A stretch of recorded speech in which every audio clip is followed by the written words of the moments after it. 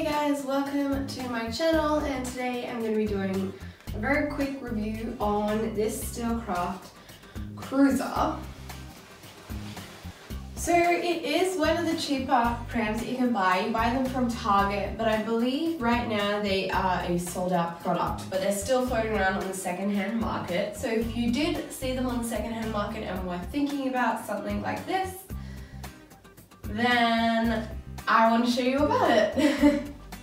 So let's just start at the top and we'll work our way down. First off, we're going to look at the hood. I love the color. I think it's so cute. It's just not a great hood. It clicks and I hate that. And it doesn't like go out all the way. It always has this like resistance that it wants to go out but it won't.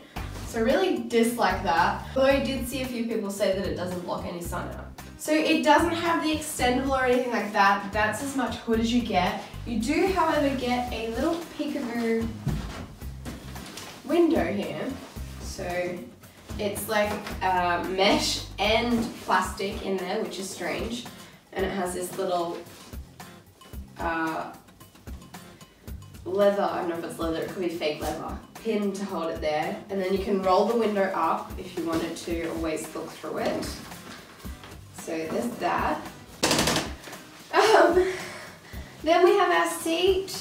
So our seat, this is sitting fully up, and at the back we have a handle which reclines it, which is a one-hand recline, which I love. Appreciate that. So lift that up, and you've got the, oh, that's all the way down. What did I do? 1, 2, 3. Yeah, so you've got 3 reclines. It doesn't really lie flat. You can see that that's completely flat, and Bub's still sitting up a lot. So that's not great. We have a removable belly bar, which is on a swivel handlebar, which I absolutely love. It's basically the Strider compact seat, but I think this one might be a tiny bit smaller. I'm not sure. It could be the same size, but it's very similar to the Strider compact seat. It's basically a cheaper version of the Strider compact. It's the same belly bar, exactly the same belly bar of the Strider compact. And then the seat footwell is, I actually really like this seat footwell. So let me get down here. It has buttons on either side, but it goes from like right down here, and then you just click all the way up. So all these are spots, and it goes right up to here, which I love. It makes it like a little, I don't know, like a little bassinet cocoon kind of area if you can put up. I just feel like it's really cute like that. So I really love this, and I don't know why they didn't put that setting on the Strider compact to have it go up higher, or maybe they do but the recline's different, I don't know. So I don't know why they did that, but they did.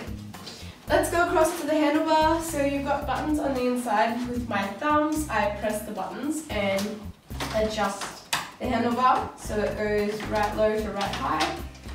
Not right low, but very low to very high. So that's also an easy to use. Mine has a slight split handlebar, which is okay. There's not a lot to show about this pram really. It pushes fairly okay, but it has a very like wide wheelbase and like a low center of gravity. It doesn't feel very tippy, I don't think. Like, I always say to put your nappy bag on and have it slide down the handlebar and rest down here so that it is a low center of gravity. If you try and hang it off the top up here, it's gonna want to tip because it's having all this weight here. Whereas if it's hanging down here, it's going to be okay because it can sit on the wheelbase really, and it's just extra weight to be pushing along. Let's turn the seat around so it does face forward as well. So we have 2 buttons either side, exactly the same as the Strider compact, but it's a different button. So these ones you lift up with your fingers, and I still use my thumbs to take the belly bar off. So like that. And just slot them back in. Nice and easy. And then you have your 3 reclines on the front. So 1, 2, 3. still nice and easy to push. It's not too bad to push. There are definitely better prams to push, but overall, pretty good. Oh, one key thing. There is a pocket on the back, which I really love this feature. You can pop your things in. And the peekaboo window now is where you would use it. You can see through, see what Bub's doing. You've got lockable wheels at the front, so let's turn them sideways. So for the lockable wheels, we're going to push the red button down on either side, and then we're going to turn them to the front, and you'll hear them click in. So that's for like a rough terrain. Most prams have it. So to take that off, we're going to click the red buttons up, and that takes it off. So there's swivel again. Just continue with the wheels. To take the wheels off on the front, you have these, like a little cap almost on the top, and it has 2 arrows. So what you're going to want to do is turn it, and you can lift the frame up or lift the wheel out, and there's your wheel off, nice and easy. So let's just turn that and put it back in. Oops. I wonder if you need to turn it to put it back in. I just need to line it up. As soon as it lines up, oh, it's lining up. Okay. Well, I turned it to put it back in and went back in. So that's how you get the front wheels off. And the back wheels just have a little silver, like a button in here, which is normally what they have on the Steelcrafts. And that's how that comes on, so really easy. The basket. Pretty big basket, pretty easy to get into with all the reclines of the seat. Like, it's not really that hard to get into. You don't have side access, but you do have front and back access, depending on the position of your seat.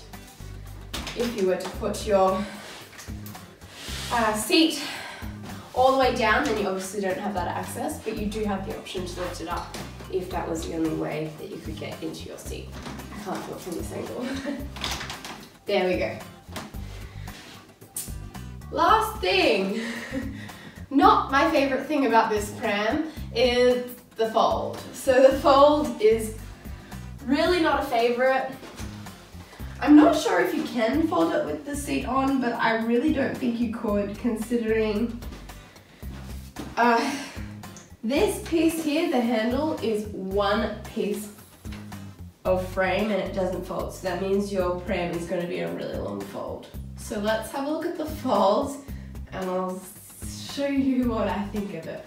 Okay, so to fold, I'm going to take the seat off. So push the hood back and take the seat off. Just going to pop that over here. The fold. Everything red on this pram, it does something. Well, I guess there's black buttons here, but I feel like this is red because it's to do with the fold, and the red is on the brake for Australian standard. I forgot to show you the brake. It's a 1-foot brake. It's very easy to use. Just press on it, lift it up. Oops, I'm not very good with lifting it up at the moment. And you're good to go. Okay, back to the fold. So we have 2 levers at the top. We have a safety down here, and we have another, I don't know, part of folding. I don't know what you call it. It took me a few goes to get it, and I couldn't figure it out myself at the start.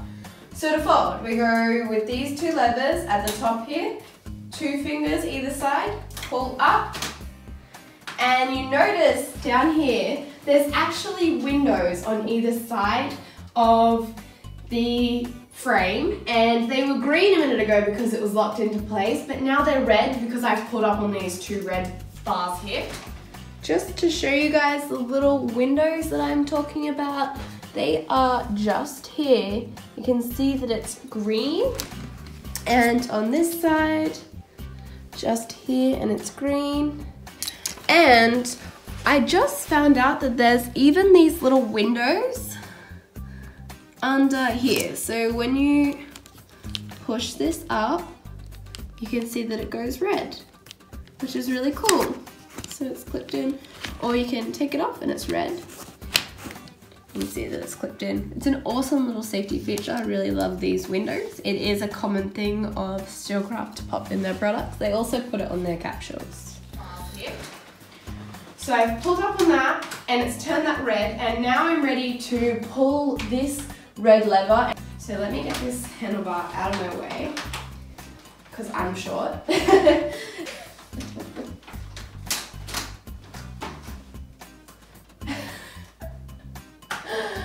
is why I hate this pram. Day 2. Okay, to fold it, 2 red levers up the top. I'm going to pull with my pointer finger and my index finger. Is that what this one is? I don't know. I'm going to pull them and it's going to change the 2 little windows to red. And then once they're red, I'm still going to keep it pulled, but I want to, first I want to get this out of the way. I want to get this like red and kind of like pull up. Why is it so easy sometimes and not other times? Alright, that's it. Fold it. Done. Easy. To put it back up, we want to make sure that the red windows, where do they go? Red windows are gone. Oh, they're down here. I'm pretty sure that they don't lock in, but this safety does lock in down here. So we want to pull the safety back. And there's like a plastic piece right here that you put your foot. So we want to put our foot on that and pull the handle and push on that bar. Is it gonna go? It stopped. Do I need these out again? I don't know, I pulled these out again. I don't know if that will help. I'm gonna straighten the bar because I wanna like pull on it. And this pram kind of needs a bit of a kick at the end, so go. All right, we've only got a half window over here. I see a half window. Okay, now so 2 windows either side, and it's locked into place, and it's ready to go. It can be like a tricky fold. Like before, I don't know if I had the wrong angle or what was going on, but it just didn't want to fold for me. Like it's just going in right there by itself. I guess I just got like the right angle, and I'm not even using this piece. But that basically just helps this slide up, because that's all it's really doing is sliding up and down with this. Oh, why is it not going on the safety? Okay, safety. Nope. Yes. I don't know. There it is, there's the fold. It's not a great fold. I'm really not a fan of it. It's poor. It's huge. You can, you know, pull this up, but it still makes it a huge fold. I actually put this into an old BMW, so it's not a brand spanker, but like a standard size boot. It was actually a struggle to get in there, height-wise and length-wise. It kind of only just fit. Plus I had to put the seat in, and you know, I just felt like it was a bit of a pain. What way would you put it like that? And then you have to either fold that all the way down, all the way up. I'd probably go all the way down, like that. Still a huge fold. You could leave the seat on there, but the seat's right up here, so that's to click it in. That's kind of ridiculous fold, unless you have like a big full drive and can stand it up in the back. Yeah, not an awful pram, not a great pram. Just for reference, this is my Subaru Forester, and this is the fold of the Cruiser in my Forester, so it takes up like the whole back. Yes, I do have like a big black bag here, which is always in my car, and I always fit all my prams in there. It fits, but I just feel like without a mid-size full drive or a full drive, it's going to be a bit of a hard squeeze. Like I said, this was a similar car that I tried to put it in the boot. I don't have the keys for that one right now, otherwise I would have used it and showed you, but I just wanted to show it in my car, which is like a huge fold.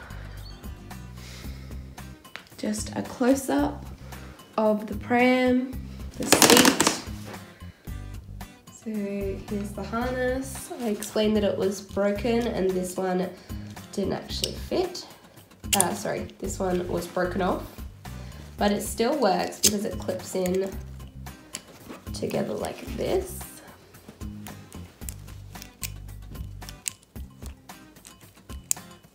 and it's still can clip in. It doesn't need the third prong there. Just a view, the basket, the pocket in the back seat.